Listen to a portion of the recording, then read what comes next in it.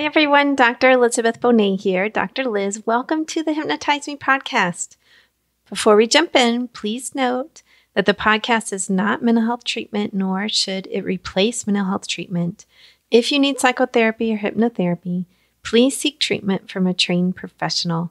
I do hypnosis all over the world, so please feel free to contact me through my website, drlizhypnosis.com, DRLIZ hypnosis.com.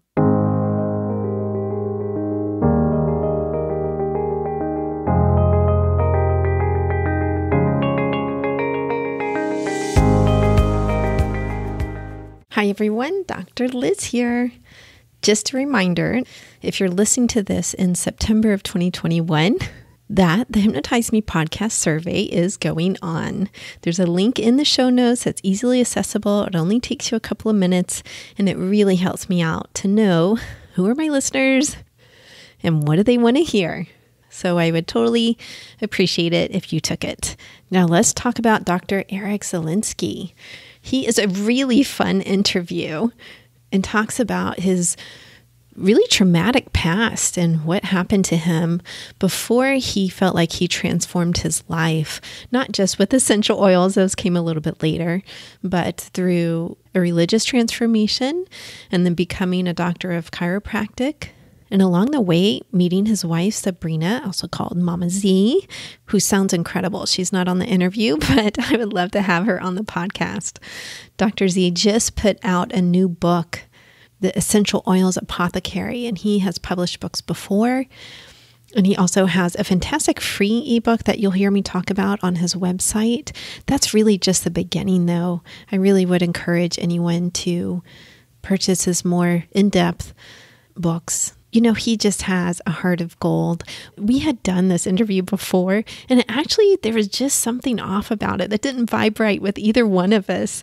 And after I ended the interview, he actually called me and said, "Hey, Elizabeth, something about that didn't feel right." And I was like, "Oh my God, I'm so glad you called," because I felt the same way. So he's like, "Why don't we redo it and really focus on what we want to focus on?" On the first interview, we got off onto these tangents that I don't think would have been really helpful for people. So I said, "Great, Eric, let's do that." So I just think he has a heart of gold and he's very genuine and down to earth.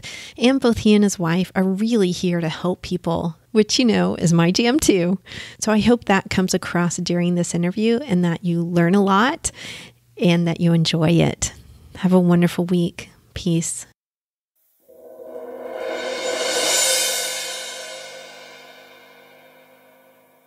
Hi, Dr. Z. Welcome to the Hypnotize Me podcast.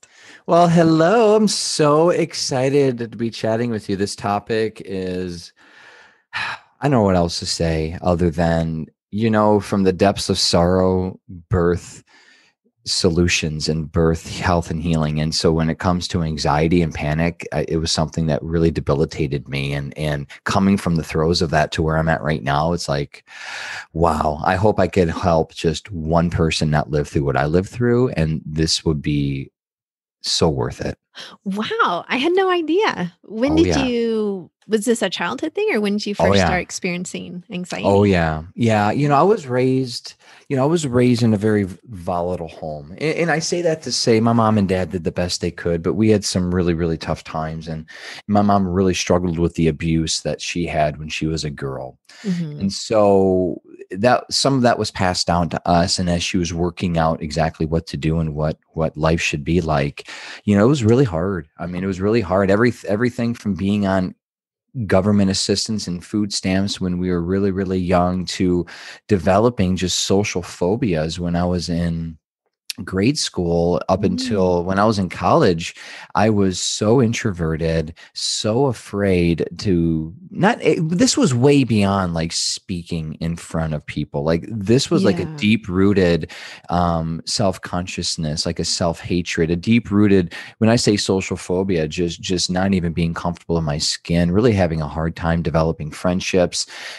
And those friendships I did have were very toxic to me. I mean, those people that quite frankly weren't really friends. And so, you know, you fast forward when I was a teenager, I had a lot of health issues, a lot because of the fear and the social anxiety I dealt with as a kid. And I had a lot of gut challenges, gas, Mm. bloating, gut issues. I developed cystic acne. And at the time, like, what did kids do in the early 90s was you get on Accutane, which is now known as the suicide drug, right? So I took Accutane. Yeah, I And did too. I was on Accutane. Yeah. well, I'm telling you, it's called the suicide drug for a reason, right? First, I was on antibiotics for about 10 years. Then I was Yeah, on Accutane. you So, too. yeah. And so chronic, and I wasn't on antibiotics specifically for acne, but I was on antibiotics a lot for chronic ear infections, throat infections, Mm. that stuff. But yeah, Mhm. chronic antibiotic misuse, Accutane, social phobias. Next thing you know, I started to develop panic attacks and significant anxiety where I knew nothing else other than to self-medicate. So I fell into narcotics. I fell into alcohol. Like, I was an alcoholic by the time I was a late teenager, early adult, smoking a pack of cigarettes a day. And I'll never forget working at a Wow. bar and a pharmacist, this guy, this cool looking pharmacist who was, here he was at a bar drinking. So it wasn't like he wasn't Uh-huh. like a teetotaler, but I'll never forget me smoking and talking to this pharmacist at the time, because I was, again, at a bar situation where bartenders or waiters would smoke while they work, right? Back in the day. And he said, that's not helping you with your anxiety. Because I was telling him about anxiety and panic. And I'm like, what? It makes me calm down. He's like, no, the nicotine in your system is actually causing you to be more anxious. And It's a stimulant. yeah, right. And I Mhm. didn't think about that. So I had this pharmacist tell me, hey, you're actually aren't doing what you should do. Well, that was my life. That was my life until I had my revelation when I became a Christian when I was 23 years old, is when I hit my proverbial rock bottom, is Mhm. when I really started to contemplate how to kill myself. Wow. And it was one of those things where I never actually attempted it, but it was called, and it is called, suicide ideation, where you start to imagine, you start to wonder, you start to think, you start to plan, you start to Mhm. put things into perspective where what if, what that. Yes. And that was my proverbial rock bottom at the time that I was at. And again, self-medicating with street drugs and alcohol and all that stuff. Mhm. And so all of it really stemming from social phobias, fears, anxiety, and panic. Mhm. This is so interesting. It's like a complete 180 from who you are today. Yeah? And it is. And the thing is this, is that for me, I mean, and I know I could share this on your show, where other shows might be a little more restrictive, but I say this with all due respect, in that it was when I found Christ, and Mhm. it was when when I had a spiritual epiphany. It Mhm. was when I got connected to the divine. It was that at that moment when I finally had purpose, because a lot of what I dealt with was the self negative down talk. Like, Yeah. I'll never forget being a kid. I'm talking my kid's age, 9, 10, 11, saying to myself, I'm not smart enough to become a doctor. Like, Mhm. I started downplaying myself. Like, I don't have a good memory. I can't do this. And even though I was getting good grades at school, I convinced myself out of chasing my dreams. It wasn't until I was 29 years old that I actually had the confidence I could actually go to school and Mm. chase after the dream of becoming a doctor, which I ended up becoming a chiropractor. Mhm. But I took the easy way in college. When I went to college, I took the easy route. I'm a natural writer, so I took an English route, and that was easy for me. I got straight A's and B's through college because Aha. I never challenged myself. Yeah, Never but okay, but challenged. this explains part of like why your writing is so good. Yeah, Yeah, yeah. I mean, my like dad's a really. writer. Yeah, I'll never. Oh, Yeah, your dad's a writer yeah, too. yeah. My Okay. dad's a writer. I'm a writer. But yeah, that's why I took English, because it was something I knew I could do, and I didn't have to apply myself. And guess what? No failure. Yeah. I'll never forget the down talk of, like, you can't do this, you can't do that. Yeah, and that's very, very related to anxiety, and I Yes. find particularly social anxiety. And this is where maybe some people listening are like, okay, where's this guy going? Mhm. What this caused was not only social phobia, anxiety, panic, fear, right? Fear, especially being in Mhm. a semi type of abusive household. The fear Yeah. was that not having a purpose, not knowing what my place in life was, because I kept on talking down to myself. I kept on saying, I can't do Mhm. this, I can't do that. I found myself in such a deep place of despair with no purpose, with no point of where I fit in the puzzle. And that to me was what really drove me to suicide ideation. Because if there is no end to this, if there's no reason to what you're doing, if you have no value, I guess that's really what it boils down to. If you're listening right now, or if you have a friend or a loved one, we know right now in other countries, in other places, that especially in America, that suicide, not only ideation, but the actual attempt and accomplishing suicide is just skyrocketing right now in 2021, right? And 2020 and 2021 because of COVID. Yeah. And a reason behind that, though, a big reason behind that is people losing their jobs. Yes. And having this sense of purposelessness, not having value. We get so much value from our work. And from right? Yeah. Yeah. I have a friend who works in working with people on disability and getting them off of disability. And he and I have had extensive conversations about how work affects someone's self-esteem, sense of purpose, their ability to even function like a structure to help them function day to day. It is so, so helpful, even with the flip side of a lot of us fantasize about, never wanting to work again, right? Like never having to, not wanting to, but never having to work again. There's always that fantasy running in a lot of people. But that's an empty fantasy, though. It is. It's like I learned very quickly during COVID. Like I love to work. I need to work. You need it. We need purpose. Better. Yeah, we need value. Absolutely. You need. You know what? And this goes. It sounds like we're going to have a fun conversation of tangents. Here's a tangent for everybody. If you haven't watched this documentary, look up the documentary Happy. Just HAPPY. The documentary Happy is about positive psychology. And research has proven once your physical needs are met, and that's relative depending on where you live in the world, food, shelter, clothing, basic needs. In America, that's roughly $55,000 or $60,000 a year combined income. Once you reach that, it doesn't matter if you make $500,000, $5 million, or $500 million. There is no relation to making money and happiness. But what happiness is connected to is loving what you do. And here's what this documentary showed. I don't want to take the thunder away from it. You're going to love it. You're going to cry. You're going to laugh. You're going to be inspired. But this documentary showed this rickshaw driver in India as an example of someone who is happy because he loves what he does, but he's living in a shack, but his needs are met. But he has value. He has value. Yeah, I have actually watched the documentary when it came out. Right? Yeah, because I followed the happiness research for a long time. And the African-American guy flipping burgers in the Bronx or whatever it was, right? He was flipping burgers at some greasy spoon. He's like, I love what I do. I make my food. I love my food. I love my customers. So it doesn't matter. So the thing is we need our goal. And this is what I feel is the lie from the pit of hell is to take that value out of our work and to put us in this sterile environment where we just feel like we're a cog in this wheel that never ends. But that's really where the 2020, 2021 rise in anxiety and panic, because so many people were stripped of their jobs and their work and their value. And for me, as a young kid, I started to really, because it maybe, if you're not familiar with my work, if you've never been to my website or read my books, you could maybe hear in my voice, this is who I am. And as passionate as I am about what I'm doing now, I was passionate in the other way. Like I give my 120% in everything that I do. So I just didn't dabble into drugs. I became an addict. So I just don't dabble into health. I change everything in my life. I just don't use a drop of essential oils.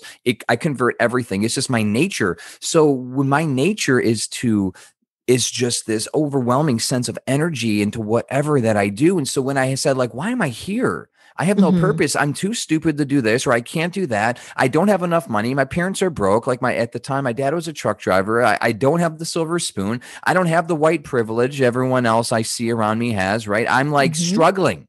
I'm struggling. Where's my purpose? Where's my value? And I found myself in a dark, dark hole. And then I had my spiritual revelation. I found purpose and love and meaning in my relationship with Christ. And I kid you not. I'm telling you what my experience is. I can't prove it. I can't validate it. But next thing you know, I had this I'm lost now, I'm found, I'm blind now, I see moment. And it was when I had my moment, it was March 16th, 2003, when I had my spiritual conversion, all that left me. The anxiety, the pain, the emotional pain, the addiction, all that left me.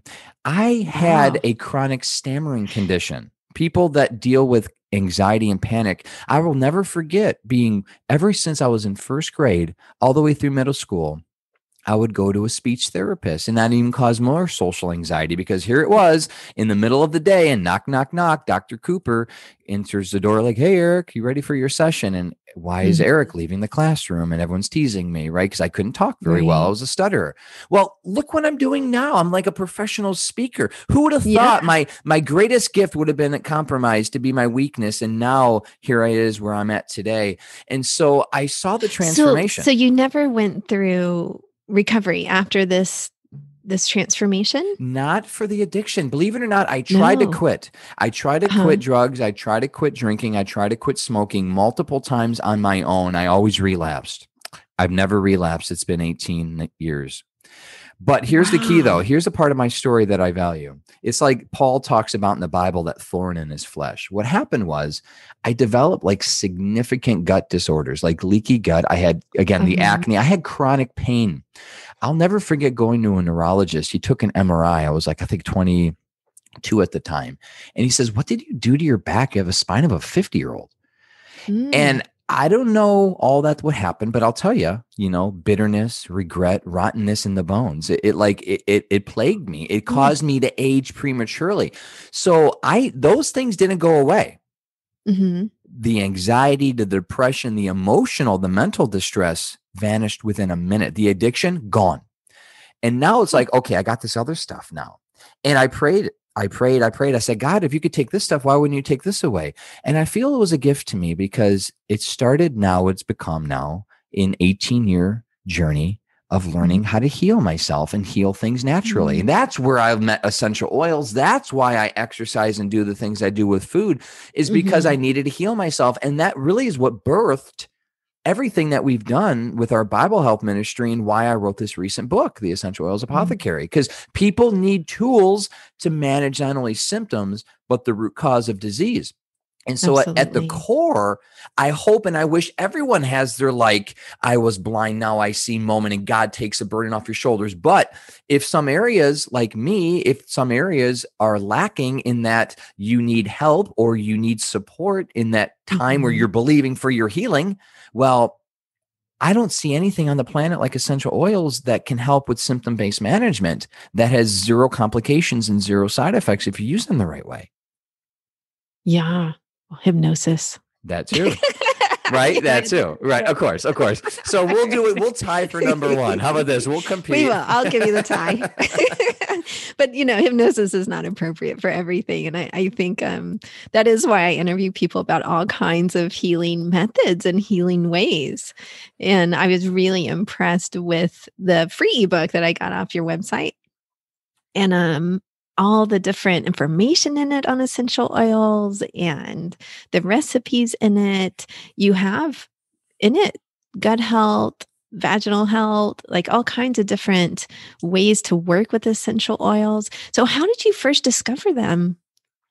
Yeah. So, in my healing journey, again, I was 23 years old when I had my epiphany, and I started looking at things one by one by one. And all of it started with my gut because that was the main concern. Um, I struggled. I really struggled with my eating and figuring out what to do. So one by one, through a process of figuring out elimination diet, going to different experts and local people, I really wrapped up what were the triggers in why I had chronic gut dysfunction, why I had acne, and why I had pain throughout my body and brain fog and all that other aching things that just nag at you. And Mhm. so that was great. I mean, literally 2 years later, I was like better than I've ever been. Mhm. But I never had a medicine cabinet, meaning what would I do if this happened? And so at this point, again, as extreme as I was doing street drugs, alcoholic, smoking a pack of cigarettes a day, to now being extreme like natural health, I wouldn't take a pill or a drug if my life depended on it. Again, that's who I am, right? So here I Mhm. am developing whatever it might be. A histamine reaction, allergic reaction, an athlete's foot, something, a jock itch, something like what's your medicine cabinet full of? Maybe an upset stomach. I would literally Mhm. just grin and bear it and not do anything and just suffer through that season or that symptom. And I started like prayerfully considering I need something. I need like medicine, but I'm not willing to go to the pharmacy. So again, this is my pride. Maybe this is where I'm at. Well, I meet my wife, who now became my wife, and she just loved essential oils. That was part of her healing story. By the way, you'd love to have her on. Hypnobirthing was the key thing for her home births. And so when I met her, Beautiful. yeah, she loves it. So when I met her, she told me about a chemical burn that she had when she was 14 years old with some product that she was using in the well water from her grandparents' water source that she was in Minnesota. Literally burned the first 2 to 3 layers off of her skin from the top of her lip to essentially where her Adam's apple would be if she were a guy, but in the middle of the neck, literally burned, like just, she looked like a burn patient, and nothing worked. No cream, no medicine, nothing worked until her mom's friend, who is Cherokee Indian practicing Ojibwa medicine, said, hey, you need to try essential oils. She gave my wife her first kit, and my wife started experimenting with lavender and some aloe and some coconut oil. And next thing you know, it got better. And that started her on now what has been a 28-year journey using essential oils for everything. So all that to say is that I really looked to my wife over the course of some years to be like, okay, what do we do for this? What do we do for that? But I never had my own little conversion to essential oils until my daughter at the time was 11 months. And she developed a 104 temperature. And that's a pretty high temperature. Yeah. Most parents would rush their kids to the urgent care for that. And my wife's like, no, we got this. And I'm like, no, we're going to take her to the hospital. Like, I was that dad. She was that mom. I was arguing with her. I'm like, as natural as I was, I don't want my kid to die. I mean, there's a limit to my extreme nature. And what she did was she created this little mixture of some oil, like I think it was olive and coconut oil, a couple drops of peppermint, a couple drops of orange. And she just gave my daughter, my baby girl, right, a neck and a back and a foot rub. And she just let her just be for a few minutes. And about 20 minutes later, we checked the temperature. It just dropped to 102. And then another hour or two later, it dropped to 101. And then the next day, we checked it again. It finalized at like 99. The next day we checked, her baseline became 101. Like, we woke up in the morning like, wow, 101, that's great. She did the application again. Within an hour or two, the temperature went down to like 98.6. The next day, it's just within 2-3 days, she was gone. Wow. I'm like, what is this stuff? Like, that's when I hit my own moment. As a person, as a dad, as a husband, as just your neighbor, that was like, this stuff is legit medicine. And at the time, I was a medical writer, and one of my clients, just about I think a year or so later, one of my clients commissioned me, so did, coincidentally, if there is such a thing, to write a series of public health reports on, guess what, essential oils. So now it was literally my job, my job, to research hundreds of trials to show how can essential oils help with blood pressure, blood sugar balancing, maybe weight loss. Does it have any sort of anti-cancer effects? And so that's what I dove into for months. And fast forward, 8 years, here we are today. It's been a wonderful journey where, cool. It's been a wonderful journey of I think the one thing I want to share, I guess my summary is to appreciate something at like a heart level, at like a relationship level, like a real, like one-on-one level, but then also having something make sense at a cognitive level, because for me, faith only goes so far. Like, I have to understand my faith.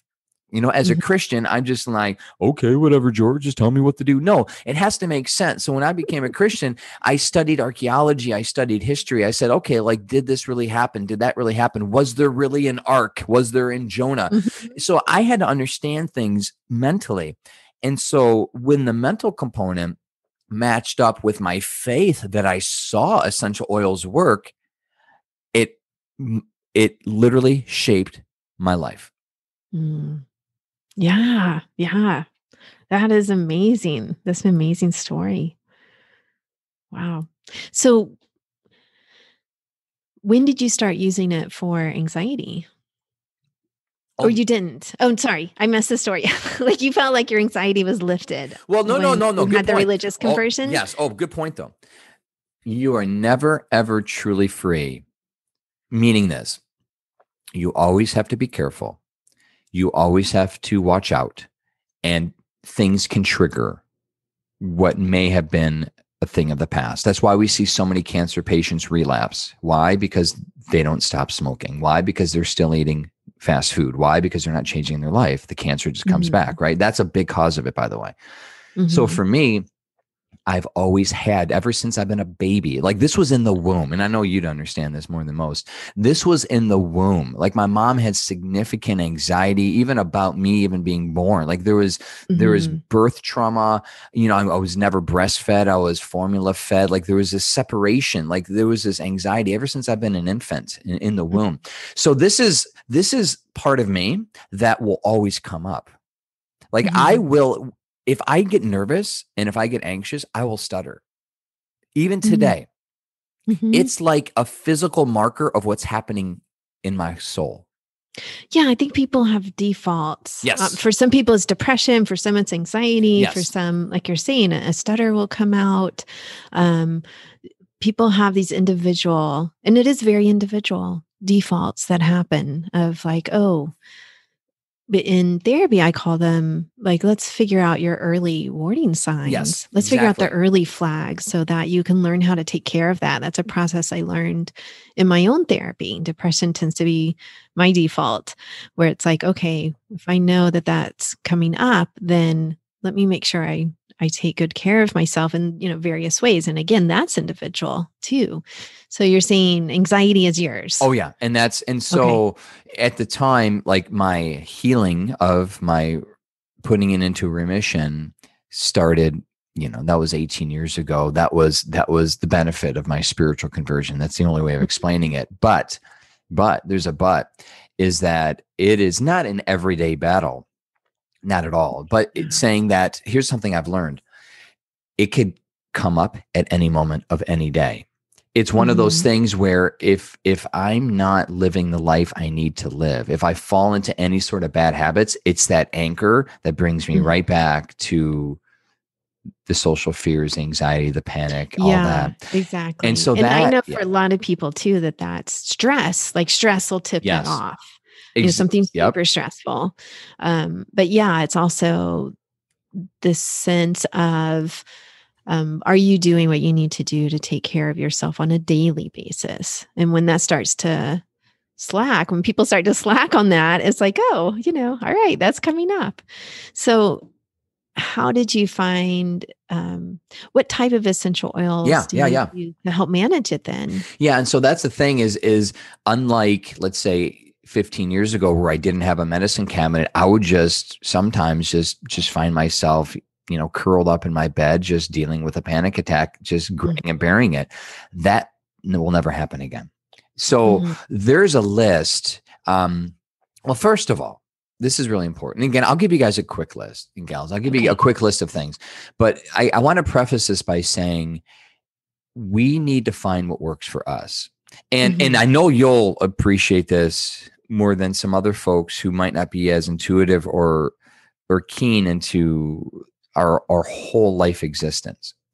But what I have found is some people, anxiety and stress can be triggered by aromatherapy. And what happens is when someone, and there's a lot of work when it comes to PTSD, emotional recall healing, when it comes to abuse and trauma, which is why actually I talk about this. I talk about addiction in my book heavily because I share more of my story. I explain how to overcome it. I explain some aspects of abuse and trauma because fantastic. Let me, we got to go back a little bit to the olfactory system. But, have you ever smelled something that made you remember or have a feeling of a memory long ago? Yeah, absolutely. Yeah. Like what's an example? Like Thanksgiving dinner is common for people or something, something like that. Like, do you have anything that comes to mind? There's a certain cream that my father used when he was sick. And so it reminds me of him. He died when I was like 18. For years and years and years, I would carry a pillowcase around. I mean, not out of the house, but I would smell the pillowcase that he used to use to remind myself of him. And then eventually that smell faded, because that's what happens, right? Yeah.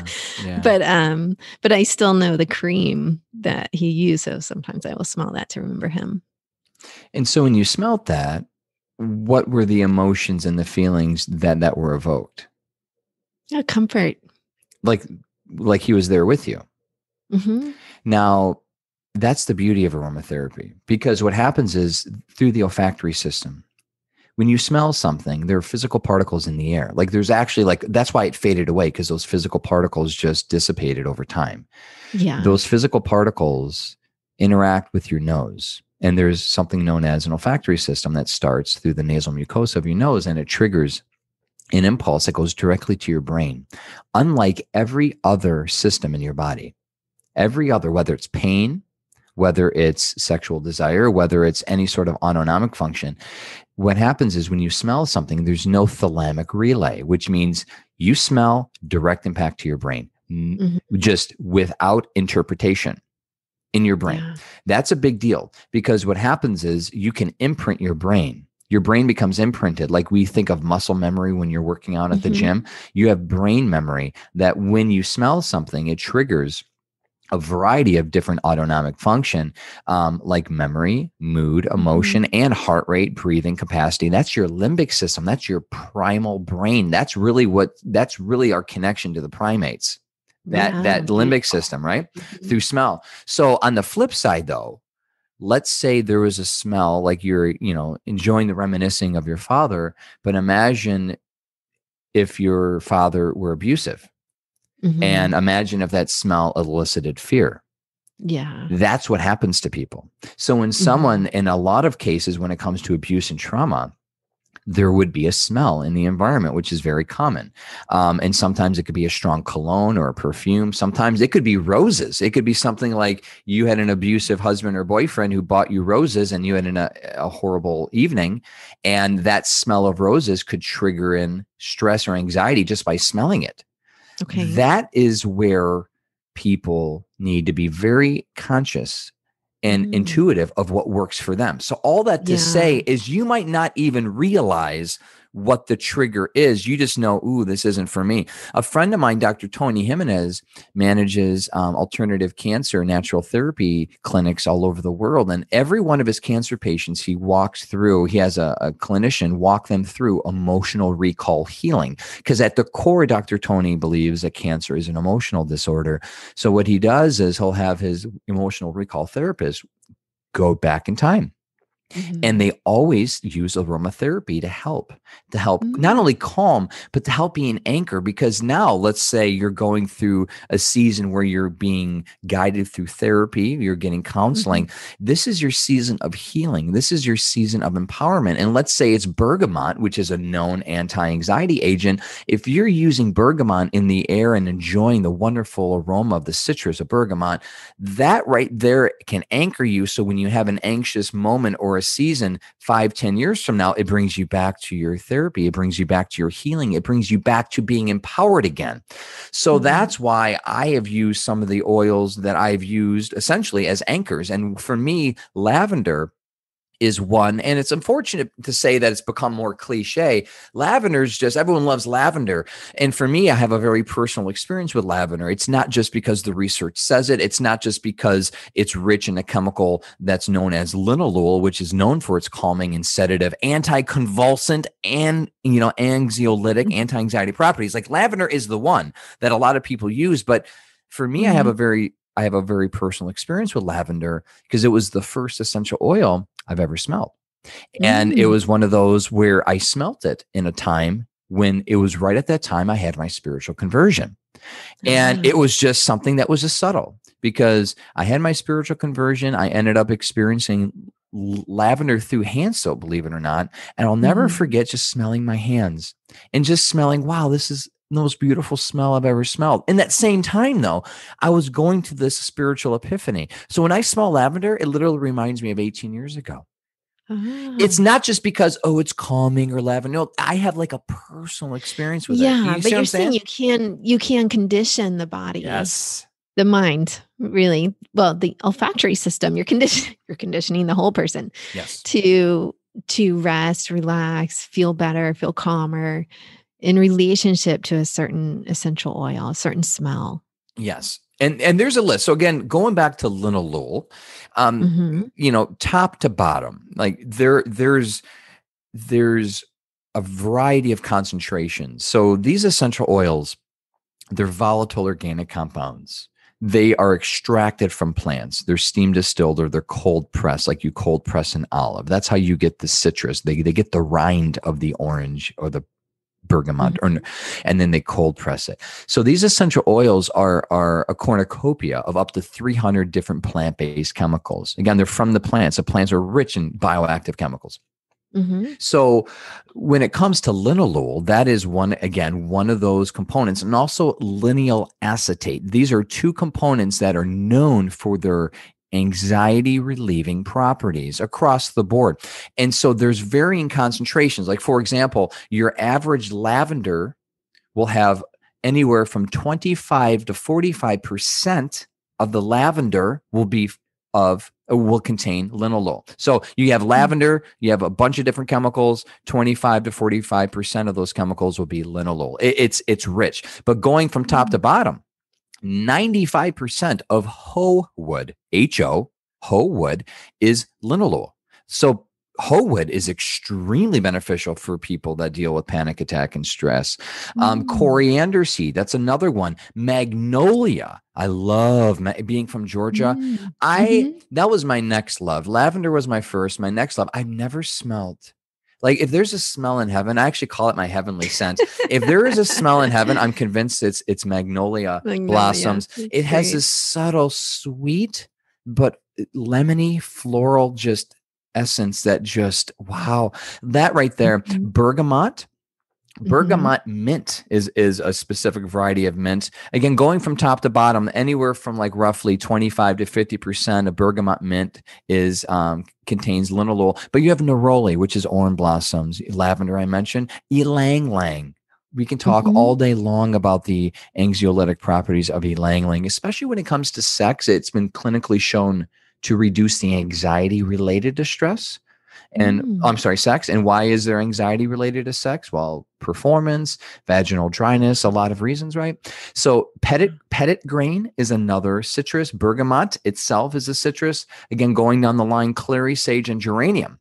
So I just listed 12, 15 oils. Yeah, we have a good list. So right? I'm going to ask you then, how do people use these to reduce their anxiety? Like, what's the practical application of them? So now we've got the list.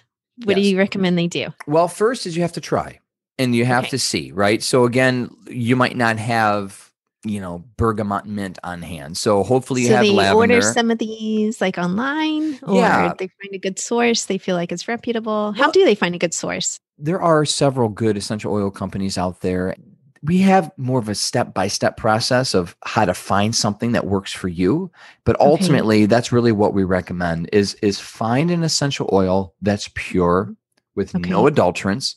And I guess a key to really expedite the process for people is look for transparency.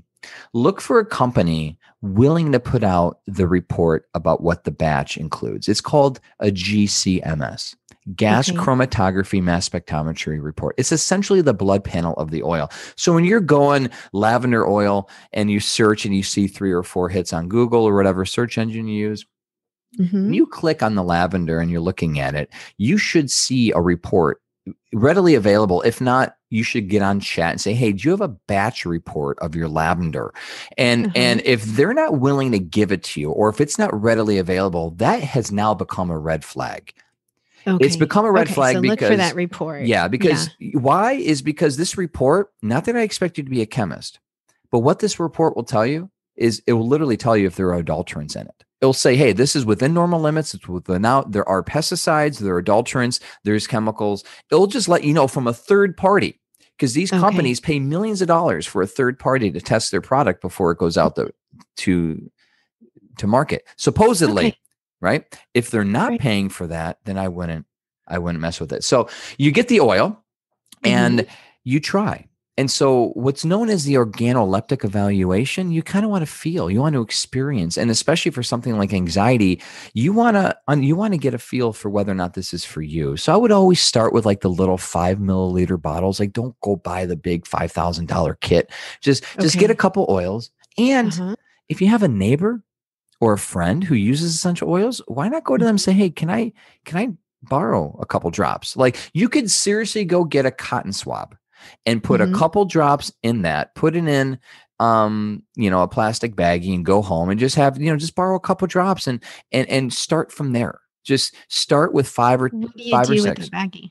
So what you'll do, I mean, just to put it somewhere, so you're not like oils aren't where you're gonna hold it, right? So if you were to put, like, for example, a couple drops in like a cotton swab or a cotton ball, store it where it's individually packaged, where it's not going to be combined with another cotton ball. If that makes sense. So you got your cotton ball with lavender, your cotton ball with orange. Let's say we've got our 3 little baggies with our cotton balls in them, and they're all different. Essentially, you smell it. Okay. So, that's what I was getting to. Yeah, I get it. I'm picturing people sitting on their couch smelling their baggies. Yeah. So right? so you basically and their partner's going like, what are you doing over there? Well, here's where you start. So you get your cotton swab, and you first want to stimulate the olfactory system. So you just smell. I mean, just literally smell. Close your eyes. So this is why they have like the diffusers, is putting the smell into the air. Yes, this is part of it. So again, you have your cotton swab, and what you want to do is you just want to see. And if you have zero reaction, this is key. This is really, really key. And I hope you guys take this for everything that you take, whether it's a drug, a supplement, an oil, a food. You're looking for zero, a benign reaction or a positive reaction. You should never, ever, ever have an adverse reaction when you take a supplement, when you use a drug, when you inhale an essential oil. A bad reaction is your body saying, no, I don't need this. I don't want this. Yeah. So that's kind of why I'm trying to paint the picture here. And I'll go into all the little sprays and inhalers in just a minute.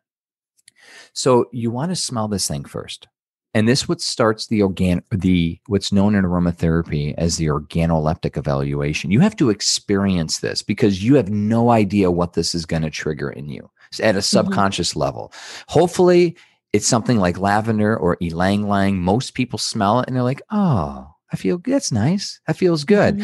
If that's the case, and especially if you're having an anxious, stressful moment, you should find yourself immediately, like literally immediately, no 10 minutes to the work this stuff.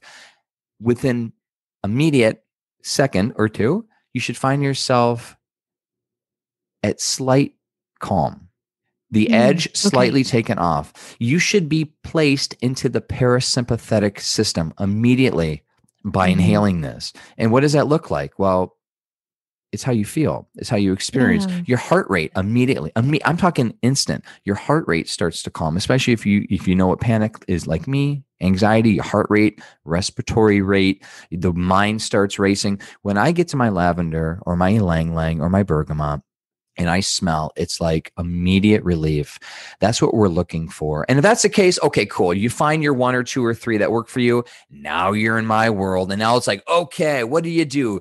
Go to Amazon, type up aromatherapy diffuser, pay $15-20, get one. They're filled, you get water, you put a couple drops in your water tank, boom, you're good to go. So what does that mean? Well, if you're having an anxious kind of day and stressful, well, you get your go-to oil, you put 3, 4, 5 drops in your water tank diffuser and you let that thing run. Now it mists. And then you have other little strategies, like what I have found very helpful is an aromatherapy inhaler. It looks like a lipstick tube. It's like basically a glass tube with a cotton swab that's like I would ideally recommend organic cotton swab, and you saturate that with essential oils. Again, we have all the recipes in the book, but now you have this little tube and it's on the go. It's personalized and you can take it with you. Yes. And the key is it's personalized because more and more schools and offices are prohibiting the use of aromatherapy and other scents because they realize smell, especially the fake ones. And by the way, a little tangent, an important tangent for everyone that could relate to anxiety or stress. The number one thing everyone has to do, this is like non-negotiable, is if you have fragrances in your home, artificial, through candles, aerosols, or sprays, throw them in the trash. Mm. clinically proven to stimulate the sympathetic nervous system, which puts you in that fight or flight. Mm-hmm.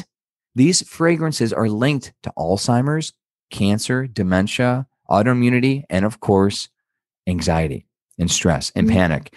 They're toxic. The bottom line is they're toxic, and the body doesn't know what to do with them because the body's expecting lavender. The body's expecting, like you put your nose into a rose, you get those beautiful plant-based chemicals. But these synthetic knockoff versions of these essential oils, the body looks at like it does a virus. It looks at like it does a toxin, and it creates inflammation at the neurological and at the cellular level. So the best thing you could do is throw away all that stuff. And now we're in business, because now we'll show you how to make your own poo-poo spray. I don't care what it is. It's so easy to make with essential oils, right? Yeah. We are insane. And I use the word insanely tongue-in-cheek, but we are insanely obsessed with smell.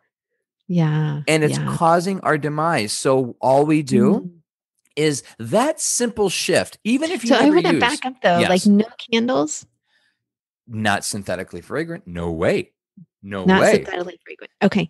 So are there like essentially fragrant candles that people make? Well, yeah. I mean, before they made this, before they made these horrible chemicals, all candles were like, regular, whatever, soy-based or beeswax-based with essential oils. Like, until they invented this toxin. So just check out your candles. I have heard that. It's coming back to me. Check out your candles. Just essential oils. Go to the natural health food store. Say, hey, I only want essential oils in my candles. I only want essential oils in my cleaner. I only want essential oils in my body care. Yeah.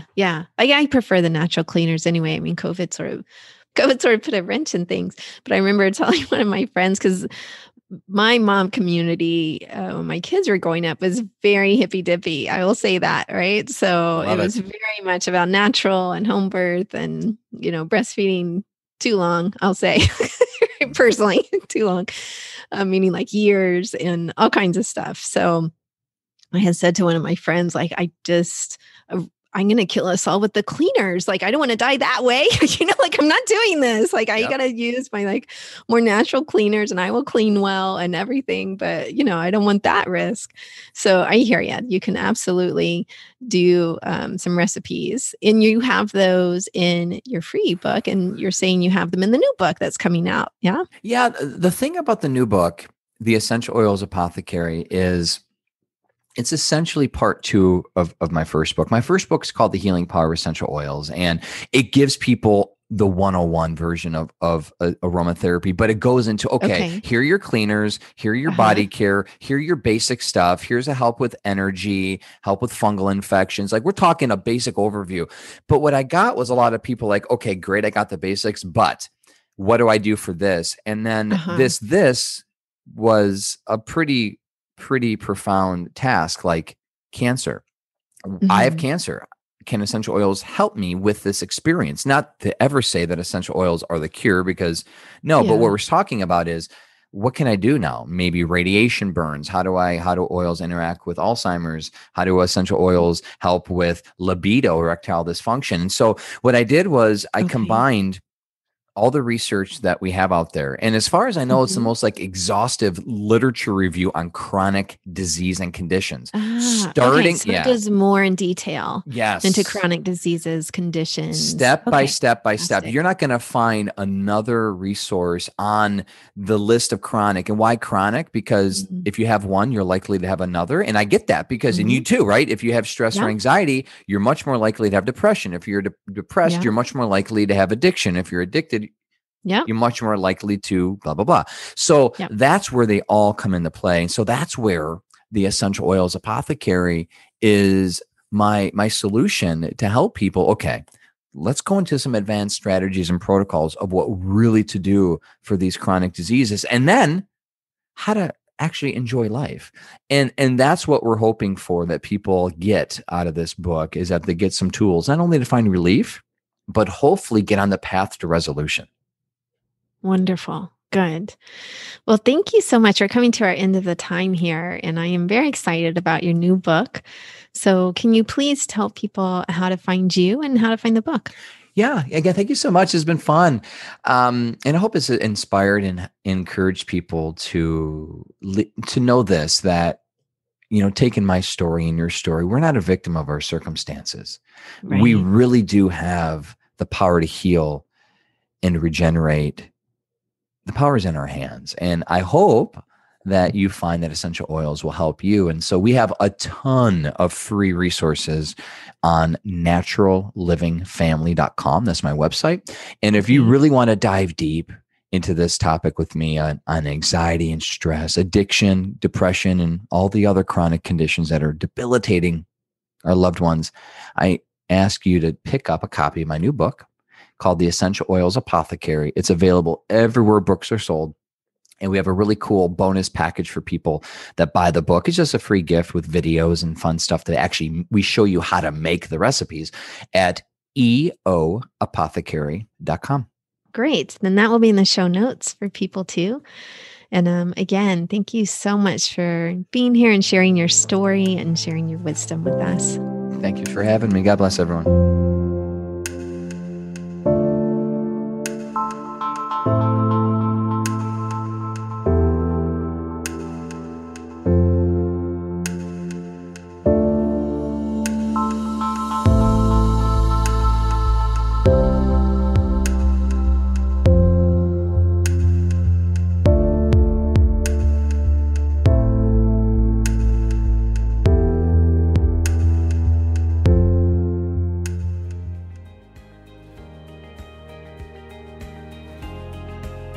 I hope you truly enjoyed today's episode.